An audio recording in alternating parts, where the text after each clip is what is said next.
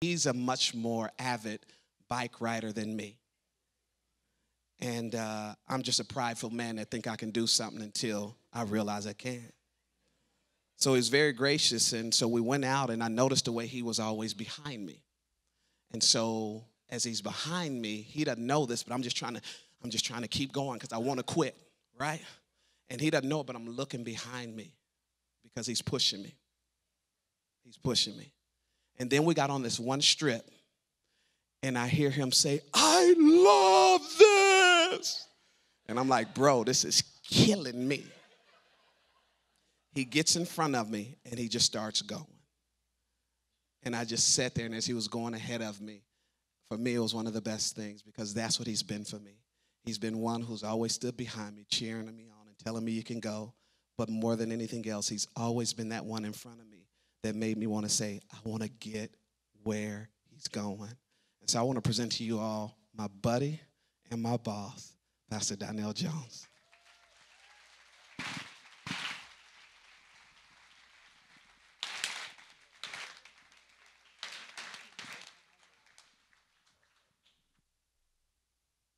Wow. The Morrisons are amazing. I want you to take a moment just to applaud the God who gave you them as your leaders.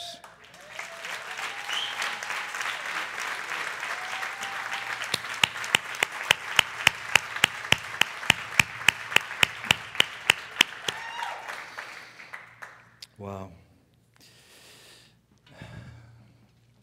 I've been given an assignment.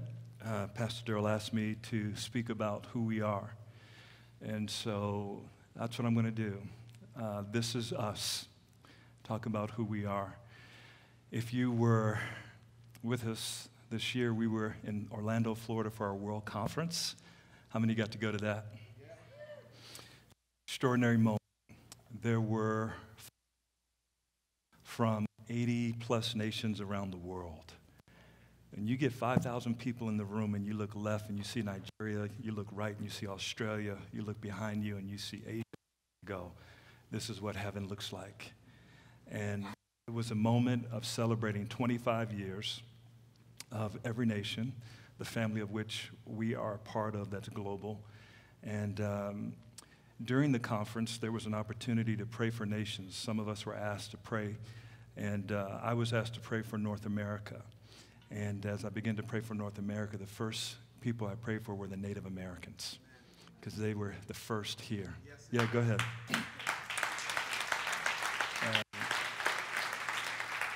I think that's significant, especially being here and in Phoenix, Arizona. And so this is us. That's the title. This is us. And I want to kind of frame it a little bit. So I celebrated a birthday recently with my family. We went out to a restaurant. It was Asian, a place I like in Bowie, Maryland, and enjoying time and dinner with the family. And while we were there, my wife asked our server her name, and she said her name was Flower. And she was Asian in appearance. And my wife said, "Is that your real name?" And she said, "No, that's not my real name." My wife said, "Well, what's your real name?" She said, "My real name is Manayan." My wife said, "Manayan?" She said, "No, Manayan." So then my wife said, and I said, "Manayan?" She said, "No, Manayan." Now, two of our daughters speak Mandarin Chinese. And so when she said Manayan again, one of my daughters, the youngest, said Manayan. And the server, Flower, went, "Yes, that's it." And I knew right then. The two daughters who speak Mandarin to one another, as Flower walked away from our table, because we didn't call her Manayan, we called her Flower for the rest of the night. What we learned in that moment was, my daughter said to me, "Dad, Americans, we speak mostly from our throat, but Asians speak from the front of their mouth, and their tongue actually forms a certain tone when it hits the teeth and all that." Above me, I don't know, you know. But when she said it, I could see my daughter's mouth and tongue, and I realized even though I thought I was hearing what she heard, she could say back exactly what she heard. I said back what I thought I heard. So I'm asking the Holy Spirit, that whatever I say, that he's saying, that when I say this is us, you say, this is us. That's good. Let's try it again. This is us. This is us. No. This is us. This is us. No. This is us. This is us. No. This is us. This is us. Okay, that's it. You with me now? Yes, sir. What I'm trying to say to you is that when the moment I have here to talk about who we are, when I say this is us, however you hear it, you need to ask the Holy Spirit to actually tell you what he's really saying, so that you don't walk away with your own idea of who we are instead of his idea of who we are. So when we talk about this is us, I want to show you this image because Paul says in 1 Corinthians 3:9, he says, we are God's co-workers. You are God's field, God's building. You are God's field, God's building. He uses imagery to describe who we are. We are God's field, God's building. Two analogies. When you talk about God's field, you're referring to something that's organic. A field requires cultivation. When you say you're God's building, you're speaking about that which is more organizational, and it requires construction. So, but we're both. The church is both organic and organizational. How many in this room are more organic and relational? Let me see your hands, right? How many of you are more organizational? You want the process and the details, right? And so sometimes the organic and organizational people start talking to each other like, no, this is who we are. We're both. And when you start to understand that God wants you to live in the radical middle, you begin to flow in who we really are. So this is us. And I'm going to walk through some of this. And I want to say this as well. You know, when the Holy Spirit sent Pastor Darrell and Joanne Morrison, their children, Faith, Sammy, Gracie, Naomi, Ben, and sent the team from D.C., it was one of those things that we did in obedience to God, but it was not easy to do because they were doing so well in D.C. They didn't leave because of any problems. They left because the Holy Spirit said, go. And we cried the day they left. In fact, we cried a few times because we love one another. We have such close relationship. And when he first got here, he thought, man, should I have really come? And then I'd like, should I really have sent him? It's like my right arm is gone, and I'm still pastoring now, and one arm less. But when I come and see you, you know why I'm encouraged? Because if we did not send them, I wouldn't have the privilege of seeing you. If we did not send them, I wouldn't hear reports of people who've recently committed their lives to Jesus, people who were born again, people who were baptized in water, baptized in the Holy Spirit, people who are serving and doing things. Valley Gate Church would not exist if we were saying this is us when God was saying this is us. They had to agree with God's this is us, not their own this is us, because if they held to their own this is us, their own Manaean, they'd still be in D.C. But God said Manaean, and they said Manaean. He said, that time you got it, now go. Now, I encourage you because some of you showed up here and God's still saying this is us, and you're saying, yeah, Pastor Demo, this is us. And he's like, no, this is us. Like, no, this is us. Let me tell you how you know this is us. It's usually God asking you to do something that you aren't inclined to do. It's not on your list. You come to Valley Gate, I love church, this is good, great worship, great preaching, this is good. Hey, can you help out? I'm not really here for all that. He had to come all the way from D.C. We're just asking you to go upstairs. How hard is your this is us? What kind of aid do you need for your hearing to get you going? And let me tell you, it's hard to hear, but it's so good to hear. And like I said, I wept when they left. I told my wife, we crazy. But I don't feel crazy anymore when I see you. I don't even know all your names, but I know you're us. Because the DNA that's in our spiritual family, the DNA that was in Pastor Brett who planted us, the DNA that's in us that planted you guys is the same DNA that's in you. And you might not even know who you are fully because I'm still figuring out who I am fully, but I know this is us. Can I show you a picture yesterday since he talked about it? We went bike riding, and this is at the start of the trip. That is me on the far left, Pastor Demo, then next to him is Tommy Claiborne, and then next to Tommy is Tommy's brother, Jelani. Now, That's the four of us at the start. Let me tell you, when you plant this church and you say, we're going to win Phoenix, that's what it looks like at the beginning. You ain't even left yet, but you smiling, you got your helmet on, you got your shades, you got your bike, you're wearing pads. And some of us, we've all ridden bikes, but the experience, some more, some less. But we're all going to go together. Some of us have the shoes where you click in, and so your foot becomes part of the pedal system. How many know what I'm talking about, right? That's a lot of us had that. Some of us just had our sneakers, but we were all riding together. You know, in this room, there's experience, some more, some less, but we all going to ride together. And those who have more experience still have something to learn, but they can give to those who have less experience to encourage them. You don't walk around like, yeah, I got click-ins. Are you kidding me? We don't win unless we all get there together. Why are you looking at your click-ins? You need to really click in. I'm not talking about your shoes. I'm talking about your heart. So we got out riding, and I tell you what, it was really an experience. We were given a navigational unit that was to help us go. And one of the first images, since he talked about images, one of the first images that I remember was looking and watching Jelani and watching Pastor Demo. Tommy was right in there too. I was just a little ahead of them. We were all stopped. And they were looking at it, and they both said it. This is us right here. This is us. This is us. And I was like, woo, they preaching my message already. Go on and preach. That's confirmation I'm supposed to preach this message. I didn't tell them to say this is us. This navigational unit has our entire route mapped out, shows us the route we're supposed to get on. By the way, it took us 8 miles just to get to the starting point. Now, if you can't hear what I'm saying, some of you up here, when we going with it's going to take you a while to get started. We're 20 years in D.C., and I feel like sometimes we're just getting started. So we're looking at it and go, this is us, this is us.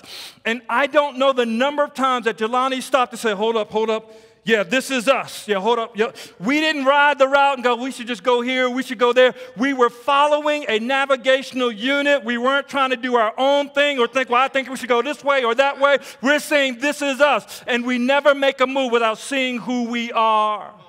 You got a lot of good ideas. You came here, you're like, we should do this in our church, and we should do this in our church. Can I tell you, there's a navigational unit called the Holy Spirit, and he says, this is us, this is us. And if you're called to be at Valley Gate, then you have to say, this is us. I know you got great ideas, but the author of ideas is God, and the only way there's unity, all of us didn't have a navigational unit. There was only one, and it was on Jelani's bike. And even though I could ride, I had to get in line and follow the guy who had the unit.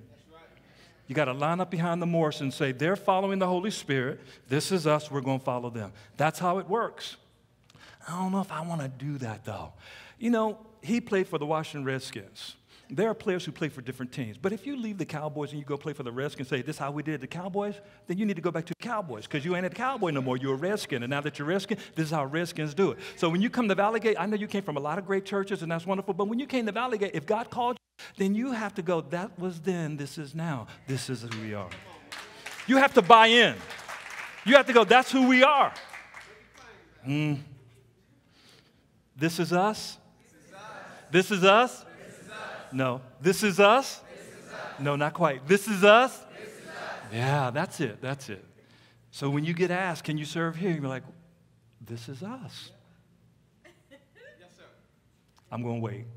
Yes, sir. Amen. Yeah, I'm waiting. See, the amen means you agree. So when you're asked to serve somewhere in this house or go serve on the campus, go do something, you're going to say, yeah, this is us. Okay, we got 10% more amens on that one. I'll come back to it later, a little later on, but now you know. All right? Still with me? Amen. So we started enjoying this ride, and there were all kinds of things along the ride. Brakes rubbing on the bike. Pastor Demo's bike, the brakes were rubbing the tire the whole trip. He didn't even know it. Working harder than he had to. Some of you are working harder than you need to. Some of you are working harder than you need to. We had all kinds of things. I'm going to come back to some of those things. But this is us. Go back to the screen, and I've got to make sure I tie this to who we are so you get this picture. And this is a lot of content to get in one moment. This literally would be like a 5-week series, so this is just going to fly in at 50,000 feet, right? This is not I did this in our church back home, and I did it in 5 to 6 weeks. So you're getting it in 5 minutes. So it's hard to digest. But the first thing, if this is us, I want you to see the pillars and all this. So we're going to break this down. The first thing you want to understand is our purpose. We need to know why we exist, right? So purpose is at the bottom. This is why we exist. We exist to honor God. That's who we are. We exist to honor God. And how do we do that? We exist to honor God by planting or establishing Christ-centered, spiritually empowered, socially responsible churches and campus ministries in every nation. That's who we are, our global family in 80 nations around the world. So if you come to Valley Gate, you need to know this is the family of which you're a part of. So it's like, why are we planting churches? Because that's who we are. They're Christ-centered, spiritually empowered, socially responsible churches and campus ministries in every nation around the world. So that's the bedrock in terms. And the thing, we exist to honor God. This is important. We need to ask ourselves the question, God, are you honored? David said, let the meditation of my heart and the words of my mouth be pleasing and acceptable. Do my thoughts honor you, God? Do my words honor you? Are my actions honor you? The way I spoke to my spouse, my child, the way I spoke to my employer, my employee, the way I related to people in the church, are you honored by my communication? Are you honored by the habits in my life? See, if the goal is to honor God, then almost no one needs to tell you what you need to do. Secondly, after the purpose, then let's jump up to the priorities. I've already said them, but our priorities are church planting, campus ministry, social responsibility, and world missions. We're engaged in all these things. Church planting, campus ministry, social responsibility, world missions. I'll just touch on some briefly. Let's go back to front. World missions. We do something called 10 days. So we actually send a team from Grace Covenant Church out here 10 days to go outreach in the community and on the campus. Why do we do that? Because we're interested in world missions. They could be around the country, around the continent, everywhere. We go to South Africa, all these places. Again, 50,000 feet. Social responsibility, wow, there's so many things there. Homelessness, sex trafficking, all these kinds of issues. You've got to figure out locally, what does that mean here in Phoenix? What are we going to address? Campus ministry. So campus ministry, Pastor Brett Fuller, who pastored both of us, sent me out in 1999 to start a church just like this one got started.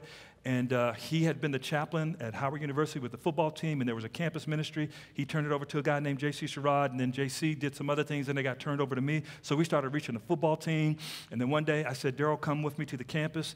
He had retired from playing with the Redskins. He'd done some corporate work, ended up working with Pastor Brett, being an assistant chaplain to the Redskins, going right back to the field he had worked.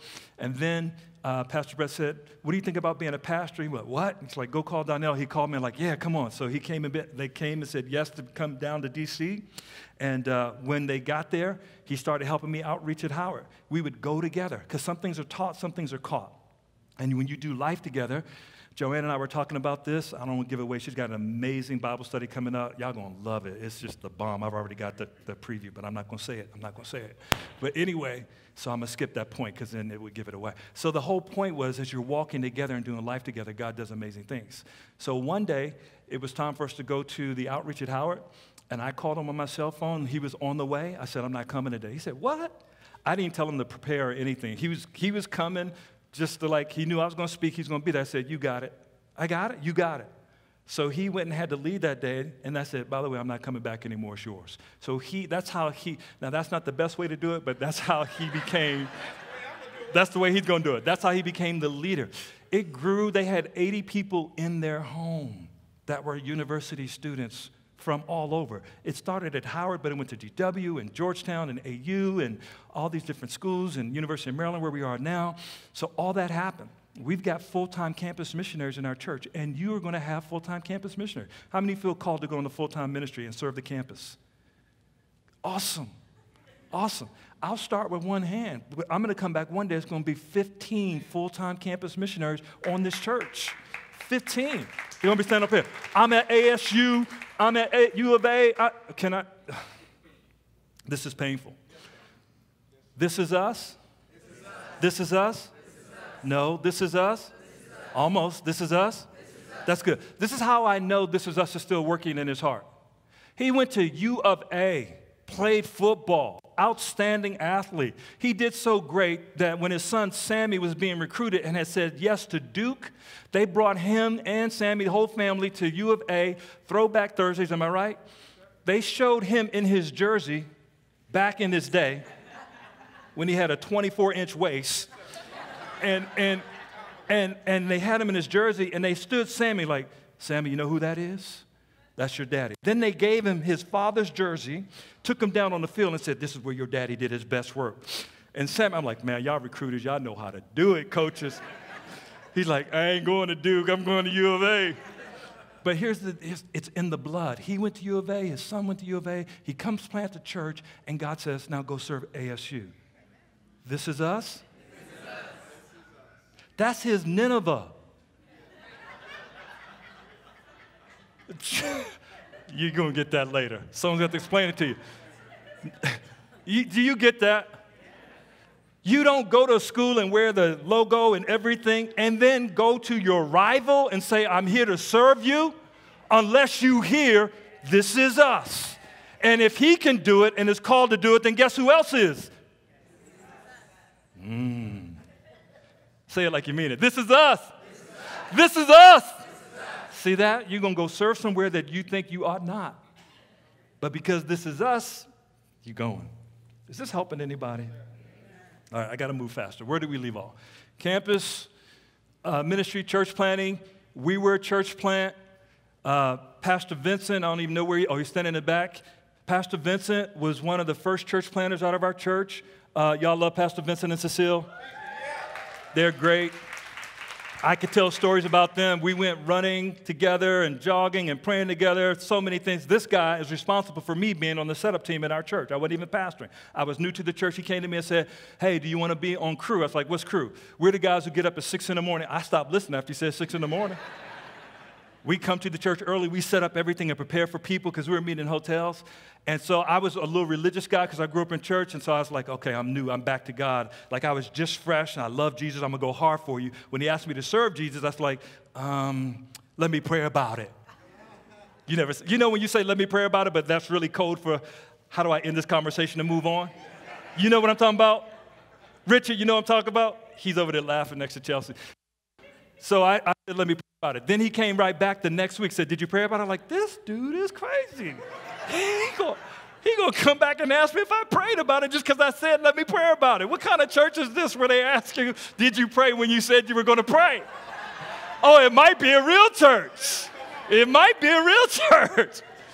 So then I was like, okay, let me reach in my dictionary of Christian words. Y'all know Christian stuff. Like, we weren't born Christian. Pastors weren't born. So we know the game. Oh, this is a good one. I don't feel led. Ooh, that's a good one. That's a good one right there. That's a good one. I don't feel led. I don't feel, Lord Jesus, bless you, hallelujah. I don't feel led of God, right? And Pastor Vincent, I'm 6'4", he's not. So I just thought my height alone going to be like, he just kind of stepped close. He didn't step back. I was like, step back. He stepped up and said, I think you need to get the lead out.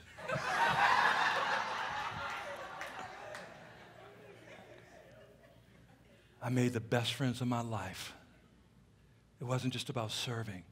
Serving is where God builds you into his house. It's where you begin to understand this is us. If you only come on Sunday and leave, come and leave, good, I'm glad you're here. But then you got to take the next step and start serving, because those people I served with became my friends. In my moment of crisis, in my moment of celebration, that was my small group. When I talked about the fact that I had a son, when I talked about the fact that I had flunked out of college, I wasn't living alone anymore. This is us. And my life changed. Because they prayed, my son got back into my life. Because they prayed, I went back to college and graduated. Because they prayed, I married a woman who accepted my son. Because they prayed, the rest is history. You don't know what you're missing by not serving. We're not asking for a favor. We're giving you an opportunity to become something. This is us. This is how we grew up. All day, this is where we live. So don't look at him like he's funny. What is he talking about? You come to D.C., you'll see exactly what he's talking about. You go to Chantilly, Virginia, you'll see exactly what he's talking about. This is us. It's like going to a family reunion. This your cousin. That's my cousin? Oh, he ride a bike too? Yeah, we all ride bikes. We on this ride together. I'm tired. That's all right. We'll get you some water. All right, let's go. I got to move faster. Now, For those of you excited, yeah, I want to go church plant, I want to do campus ministry, I want to do social responsibility, world mission. I'm glad you do, but we want to get you ready. You see there are 4 pillars in this room? Do you see them? If you're sitting next to a pillar, hit it so everybody can see it. There we go. That ain't moving. That's not going anywhere. You don't even pay attention to the pillars when you walk in this room. In fact, you walk around them. The very thing you walk around is the thing that's holding this thing up. Before the carpet was laid, before the stage was built, before it was painted, those pillars were here. They actually painted the pillars just so it blend in. But before the whole structure went up, there's some pillars on which this structure stands. And let me tell you, they bang these things down. They're not just in the floor, they're in the earth. You can't move it. They usually have pylons. Ka-boom, boom, boom, boom, boom. You know that noise, like, what are they doing? It's loud, I'm trying to sleep. Boom. You're trying to sleep, but when you walk in that thing, you want it to hold up. That's the sound of the thing that is a core value that's so deeply rooted that when you're talking to somebody, you don't even know it's in them. We got 5 core values, pillars that are in us. Here's the first one. Lordship. Lordship is a core value for us. It's a core value for our global family. Lordship means we value obedience to God. Jesus said, I delight to do your will. And because we are followers of Jesus and we follow him, that means we want to come to the point of obeying him from the heart. He says, if you love me, you'll keep my commands. And I want to drill down on this one a little bit. I won't drill down on the others so much. But so that none of us gets a spiritual hernia, I think it's important to say something about lordship. So this verse in John chapter 14, verses 15 through 17, it says, if you love me, keep my commands, and I will ask the Father, and he will give you another advocate or comforter to help you and be with you forever. The Spirit of truth, that's the Holy Spirit. The world cannot accept him because it neither sees him nor knows him, but you know him, for he lives with you and will be in you. This is amazing. Right after Jesus says, if you love me, you'll obey me. If you love me, you'll keep my commandments. He's just asked you to do something that's humanly impossible. How many have come to the point where realizing the commandments of God and keeping them are literally, humanly speaking, impossible? So right after that, he says, I'm going to give you another helper, the Holy Spirit, because he realized it's the Holy Spirit in us that when we open up like we sang today and allow the Holy Spirit to come into us, he's the one who actually empowers us to live godly. I can't live godly by Donnell. Donnell's propensity when I wake up in the morning is to go not toward God, but to drift away from him. But the Holy Spirit draws me near to him and says, me, the third person of the Trinity, will empower you to be a witness for me in Phoenix, Arizona, and everywhere else. The only way I live godly is with the help of the Holy Spirit. If I am doing it on my own, I'm straining to no avail. You got to welcome the Holy Spirit into your life. And so our obedience to Jesus is tied to our relationship with the Holy Spirit, who himself is God. Amen? All right. So let's go to the next one. All right. Discipleship. So discipleship, spin that around for me. Spiritual growth. We value spiritual growth. Discipleship is relationship. I know you've heard that. It's relationship with God the Father, the Son, and the Holy Spirit. We're invited to this intimacy with the triune God who is one being, 3 persons, and we're invited to the dance. And so, but it's not only relationship with God, it's relationship here with other brothers and sisters, and it's also relationship outreaching to the world and the community around us. So this is so important. The next pillar. Next pillar is evangelism. We value lost people. Right? We value people who don't know God. On our bike ride yesterday, we engaged and interacted with people who were just sitting on their lawns or hanging around. It's amazing when you're on the bike and you're out, you're not in the car, you just see people, you start talking to them, they engage in conversations. It was a lot of fun. So we value lost people. The next one, leadership development. This is a core value for us. We're very intentional about equipping and developing you to be a leader. Do you know where we find leaders? Sitting in the chairs where you are. You're the leaders. You may not even see yourself as a leader, but I want you to know that when we are looking for leaders, we're not looking outside these doors, we're looking right here in this room. And leadership is really about serving. Jesus says servants are the greatest. And so he's like, they were arguing one day, the disciples, who's the greatest? He says, the greatest among you is a servant of all. Leadership is just serving. It's just serving. You know what? Preaching on Sunday is the same thing as washing dishes. I'm serving this morning. I'm just washing a plate. I'm just washing a cup right now. That's all I am doing. Pastor Brett taught us you need to be ready to hold the microphone as easy as you're willing to hold the toilet brush. Man, he drilled that into us. It's all serving, right? But for the brother who just wants the mic, let me sing, let me preach, but won't take the toilet brush, that's a character issue. Talent will only take you so far. Some of the most talented NFL players are unemployed right now because of character. You need character. I'll take character over gifting any day. Amen. All right, what's the last one? Family. We value family. We will not sacrifice our families and our relationships on the altar of ministry. We are committed to spiritual family. Like, can I just be real? This dude is my road dog. Every Tuesday, we met one-on-one. Open, transparent, talking about our lives. How's your marriage? How your kids? How you living? What you watching on TV? Who you talk to this week? Like, you don't have to worry about the guy who's preaching and he's talented and anointed and gifting. He's faithful to his wife. His wife's faithful to him. They've raised godly kids. They made a sacrifice to come here. They left their friends behind crying. The team that came out here, Sarah Munyon standing in the back. The first time I met Sarah was when we were church planting in Philadelphia. She's taking care of my kids because we were probably the only people with kids in the church, and our kids were 3 years old. Now our kids are in their 20s, and she's known them that long. London Finley. Man, all these people here made a sacrifice to come, and it's family. It's who we are. You're a spiritual family. You're not just visitors or guests. If God's your father, then you are sitting next to your brother or sister. It's family. And so we're there for one another. Amen? All right.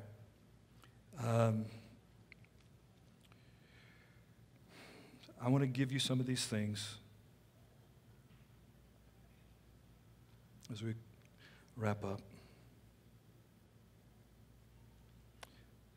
Under our value of evangelism, because God's heart is to reach the lost, we're passionate about preaching the gospel and doing ministry in a way that engages people outside of the Christian faith, outside of Valley Gate. We seek to build churches primarily through evangelism, not transfer, through birth, not adoption. I'm glad for everybody who's here who came through another church. But our church, honestly, is not looking to go fish in an aquarium. We're trying to go to the ocean. Amen? Can I tell you, there are people, how many of you are saved? Just raise your hand. How many people regularly interact with people who are not saved?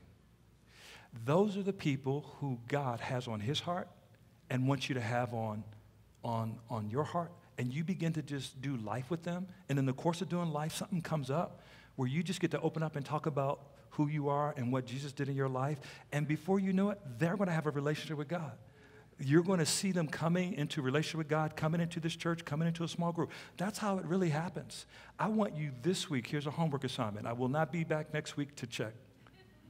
I want you to tell someone this week your story about how you connected with Jesus. I don't care if you take them to Starbucks or y'all have Panera Bread. I don't know if y'all have Panera Bread. Wherever you go, take someone. How many, raise your hand if you're going to do that this week. Now, don't lie. All right, take a picture, everybody. Somebody take a picture. Hang on, keep your hands up. Put your hands up again. Hold on. Y'all, yeah. I'm going to send this to him. He saw your hand. He can blow the picture up and just call on you in mid-service. So tell me who you talked to about Jesus this week. It should be normal for you to talk about Jesus. It's normal for you to talk about you. But there's no you without Jesus, so talk about the one who made you you. This is us. This is us. There's nothing more rewarding. There might be, but there's few things more rewarding than to see someone's life change because God touched them through you. All right, good. Discipleship, because we're called to make disciples, our primary focus is establishing biblical foundations, equipping believers to minister, and empowering disciples to make disciples, not conducting meetings, facilitating programs, or building buildings. That's not our primary reason. I grew up thinking church was just Sunday. I didn't know it was a life. Leadership. Because we're called to establish churches and campus ministries in every nation, we're committed to a culture of empowering leadership. That's what that women's Bible study is. That's what that men's Bible study is. We're intentionally multi-generational, and we deliberately create opportunities and platforms to develop the next generation. Family. Because the family is the foundation and validation of ministry, we refuse to sacrifice our marriages and our children on the altars of temporal success. And because we believe God has called us to be a spiritual family, we embrace community. We reject the idea of disposable relationships and choose to walk in love, respect, and unity. Let me tell you how this works, family and lordship, because they all go together. It's not like, okay, I got that pillar, I got that pillar. Once all the pillars in your life, they work together like seamlessly. See, spiritual family, when you get mad at somebody and you don't want to talk to them no more, because lordship, Jesus says, follow me. And Luke chapter 6, I hear you, Jerome. Luke chapter 6, Jesus says, do good to haters. Now, if Jesus is Lord, since he treats those who hate him with kindness, since we follow him, then we treat people who hate us with. How many say that's hard to do? That's why it's impossible. It's not hard. So that's why you have to have the empowerment of the Holy Spirit dwelling in you so that you don't live like you, but you live like him. And the moment you actually show kindness to somebody who hates you, you don't have to go, what would Jesus do? You start saying, I'm experiencing Christ in me doing what he's always been doing. Don't set the bar low. Don't go for flowers. Stay with Manaean. Manaean is do good to haters. Treat them the way they treat you. That's flower. Give to those who can't pay you back, and you know they won't. Manaean. You better give me my money back. Flower. If you say you follow him, where you trip up, you better say, I ain't following you as well as I should. But I'm not going to just pout about it. I'm going to say, I need more transformation. Love the lost. I don't want to talk to no stranger. Flower.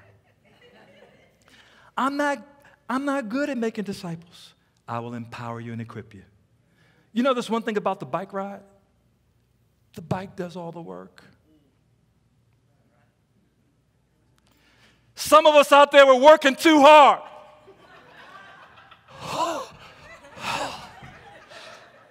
Me and Jelani like, man, this is so great. What's the difference? First of all, riding the brakes. Some of you need to stop riding the brakes. You're here at Valley Great, but you're pumping the brakes. Worship was good. That's as far as I'm going to go. What you doing? No, Pastor Darryl, I need to fix my bike. I'll be with you later. Keep going. See, family's there when you break down. Look at this picture.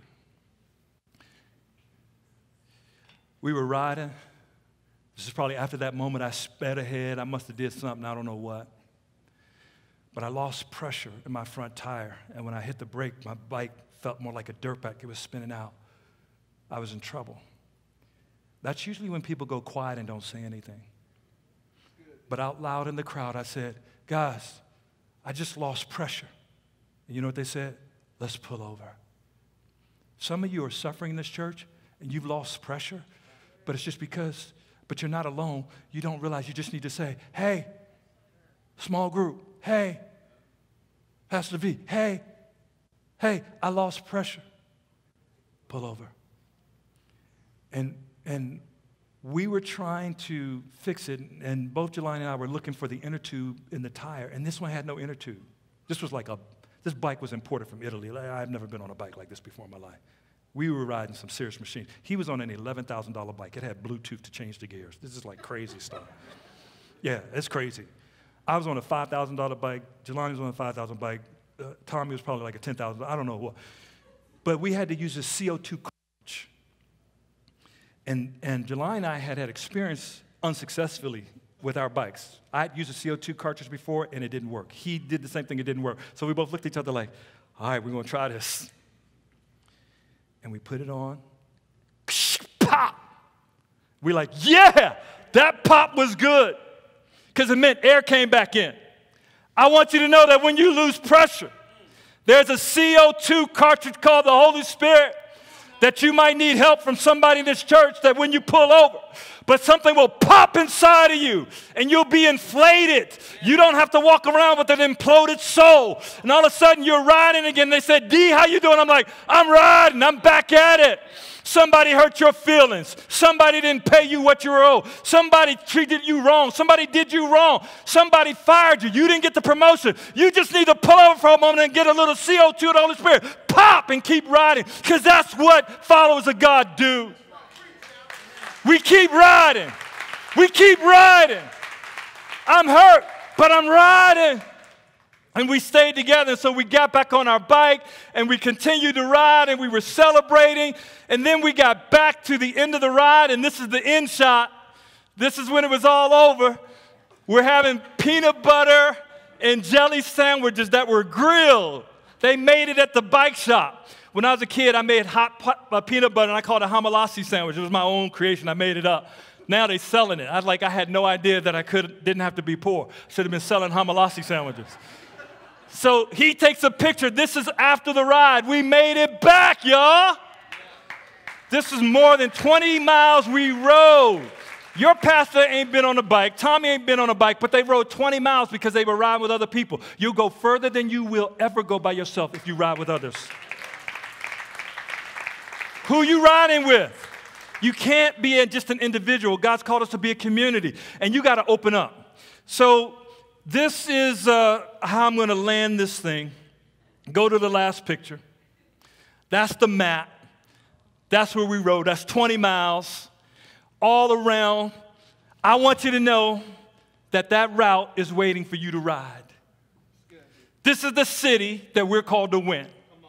You didn't show up here just to receive. You came here to receive so that you could get to a city that desperately needs God. And a family and a few people said yes and showed up, and now all of you are here. In less than 4 years, you have, by the Spirit of God, produced what most churches don't do in 10 years.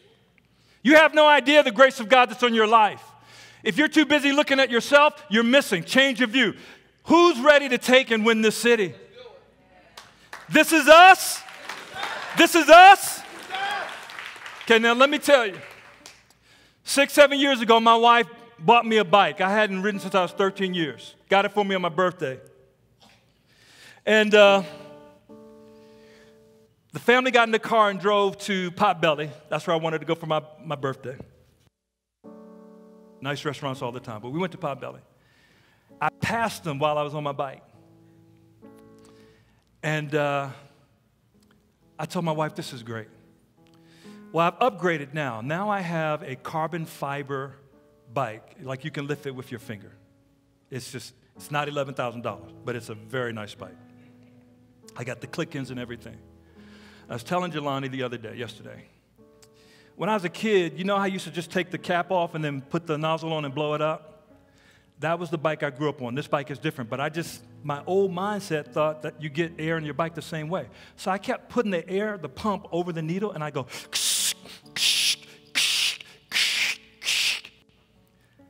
the sound of that air was so encouraging. Like, yeah, I'm feeling my tires. And then I go riding, but I felt like my ride was bumpier than it should be and harder than it should be. Finally, I got a flat tire, and then I went to the shop to get help because I was pumping on my own. The guy said, you don't have a flat tire. I said, what? He said, no, go ahead, put the air in. And so I put the nozzle off. He says, no, take the nozzle off. He said, you see this cap? There's a little nozzle you twist. It doesn't come off. You just twist it open, and when the valve is open, then the air goes in. Now, this is embarrassing, but for the first 6 months, I'm pumping. I'm heating the air, and ain't nothing going in the tire because the valve cap was closed. Pastor Demo's preaching. Man, that's a great word I heard today. How much of it is it going in?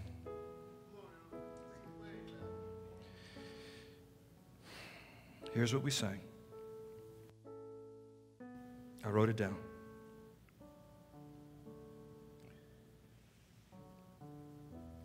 Lord, I will open up again. I'll throw my fears into the wind. I'm desperate for a touch of heaven. I'm asking that you would open the valve so that the Holy Spirit can enter in and fill you up so that you can enjoy the ride of your life of Valley Gate, winning Phoenix, Arizona, winning Tempe, winning Glendale, winning Scottsdale. Just start with your neighbor. Just start with that one person you're going to talk to this week. This is us. Flower. Would you stand? I think there's some here this morning, and this is a moment, as Pastor Darrell said earlier during the time that we were singing, open up the valve. How many would just say, I need to open the valve wide open? I don't want to just go by Flower. I want to go by Manan. Hold your hands high. Holy Spirit, would you please give us the grace to open the valve of our heart, to open the heart valve, open the mind valve, and renew our mind, renew our heart, so that we would be so full of you. And like my bike, I have to put air in it regularly. May they not think this is a one-time thing, but I regularly need to be filled with you so that I can ride together in this family called Valley Gate and ride out the route that you've marked out for us. And everybody who agreed with this said, amen. Last time. This is us. This is us. Like you mean it. This is us. This is us. This is us. This is us. This is us. This is us. This is us. Make some noise. I want you to go ahead and have your seat. I want us to, when we have guest speakers, we honor them. It's called an honorarium.